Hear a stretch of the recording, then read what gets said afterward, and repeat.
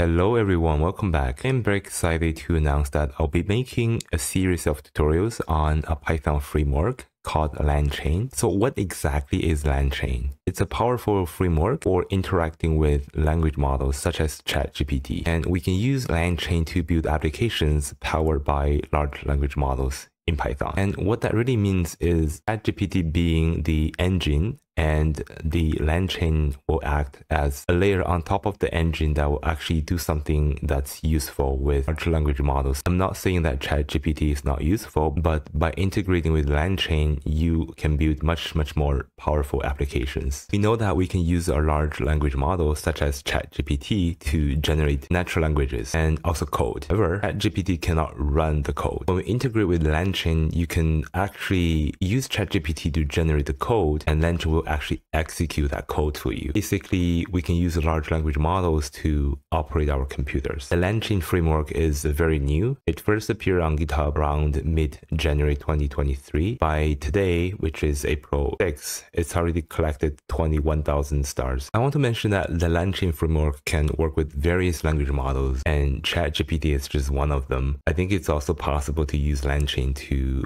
work with local language models such as the Alpaca Llama. And in this series, we'll be just focusing on how to integrate Langchain with ChatGPT. Because we're using ChatGPT as the language model, so we need to get access. The way to do it is you have to come to the OpenAI website and just register a free account. Once you're inside your account, come to View API keys, and you will be on this page. You can create a new secret API key. Click on this, and make sure that you copy the key before you click on the OK, because as soon as you click on OK, your key will disappear and then you will not be able to see it again. If you lose your key, you can always come back to this page and just create a new key. So I'm going to delete this key because I just showed it to you guys. Always good to keep your key secret, right?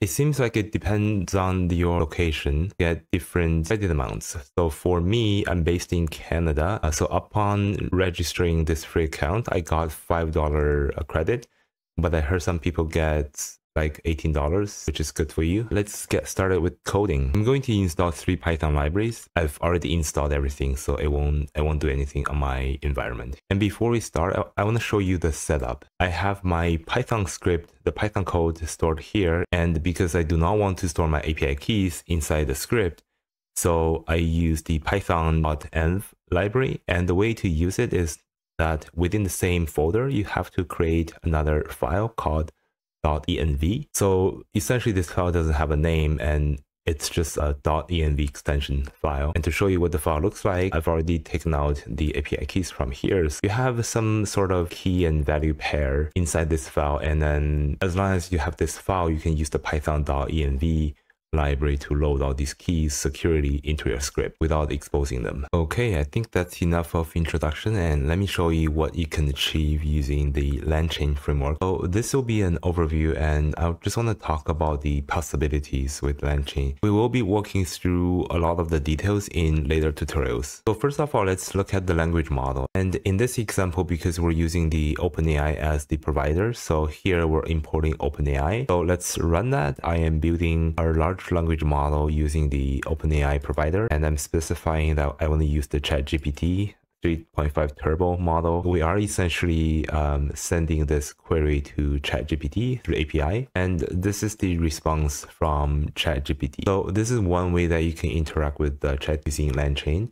And the second way is through something called chat models. You will see the difference between this large language model and the chat model. You can see right away that in the chat model API, so essentially we can pass something that's called a system message. It's kind of like you're telling ChatGPT how you want it to react to your questions. And in this case, that we wanted to act as an expert Canadian tour guide. And from now on, ChatGPT will answer more questions as if it is a tour guide. This is a human message which comes from the user. So let's run that. So the response is actually an AI message. Most popular city is Toronto. It's the largest city in Canada, blah, blah, blah. So this is the chat model. The next one I want to show you is the prompt template. So far we have been passing through queries just in hard code values. Oftentimes, we don't want to be just passing hard code string queries to the language model, and this is where the prompt template can become handy. So the prompt template kind of looks like similar to the Python F string, and it basically allows us to plug variables into a string query, and we can reconstruct different queries that way. So we're going to import the prompt template from Langchain, and this is our template string. I mentioned that it looks like a Python F string in the sense that we want to use a set of curly brackets to wrap around the variable name, but notice that we don't include the F for F string in front of the string. So we just want to keep it that way. And in the prompt template, we actually specify the input variable, which is country city, that inside this set of curly brackets. And then we also pass this whole template into the template variable here. Let me just run this. And now you can pass in different values into this country city variable so that we can reconstruct new queries this way. So now my query becomes, I want you to act as a local tour guide, Toronto, Canada. This is the response from ChatGPT. Sure, I love to be your tour guide for Toronto, Canada. And here are some of the top attractions for Toronto. We all know that when talking to ChatGPT, it appears that ChatGPT can remember whatever we said within the same session. So we can do the same thing here using Langchain, and we can basically add memory to the chat models. And here is how we can do it. So essentially, we're creating something called conversation buffer memory, and then we can pass that as the memory argument inside this conversation chain. So inside this conversation chain, I'm passing this large language model, which is basically the same large language model that we created in this very first example here. So I think I can comment out this and it will still work. And now we can communicate with ChatGPT. My name is Jay, what's your name? And as you can see here, because I had this conversation chain, I set the verbose variable to true. It's kind of like showing you the AI's thought process, and it will also show you some of the pre-prompt. So this is where the prompt engineering comes into place. There's green text here. It says the following is a friendly conversation between human and AI talkative and provide. So all these are, I didn't type this, and the Langchain framework included this string as part of the prompt engineering to help ChatGPT provide better answers to humans. This is my prompt. My name is Jay, what's your name?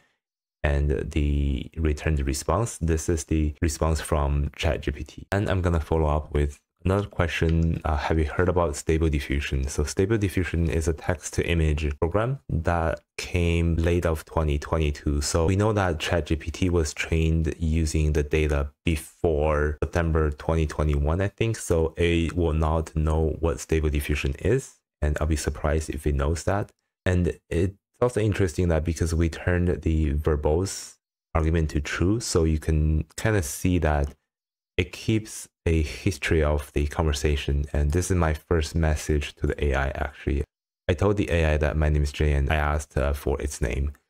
So this is the response to my second question. Stable diffusion is statistical concept. This is not what I was looking for. So apparently it doesn't know what stable diffusion is. And then my third query to the AI is, do you remember my name? So I think it will remember because it kept a chat history in the conversation. So the AI responded with, yes, your name is Jay. Right? So that's how we can add memory to our chatbot. For now, we're not going to talk about the chains.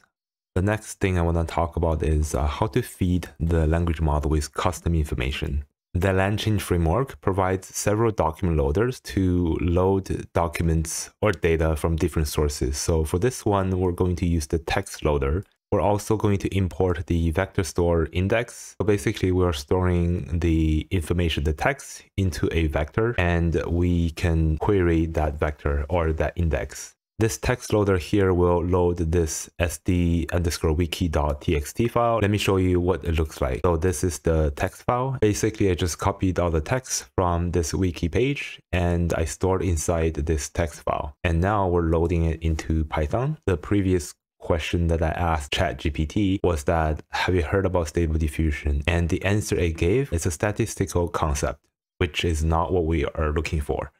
So now we are feeding our model with some custom data that comes from the Wikipedia page. And let's now ask the same question again. What is stable diffusion? now it knows what Stable Diffusion is. It's a deep learning text-to-image model released in 2022. Remember that I mentioned that ChatGPT was trained on data before September 2021.